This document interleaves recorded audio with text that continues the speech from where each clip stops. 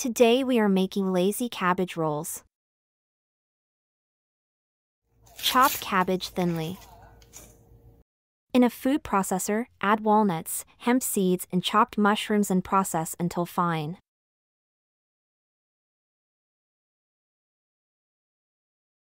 Boil cabbage in salted water for 10 minutes. Drain and set aside. Saute onion and garlic until fragrant. Add in ground walnut mixture and continue cooking for 5 minutes. Add cooked cabbage, cooked rice and tomato sauce. Simmer 10 minutes. You can also add vegan shredded cheese here. It's ready to serve. For more gluten-free, vegan recipes visit oasishealth.ca.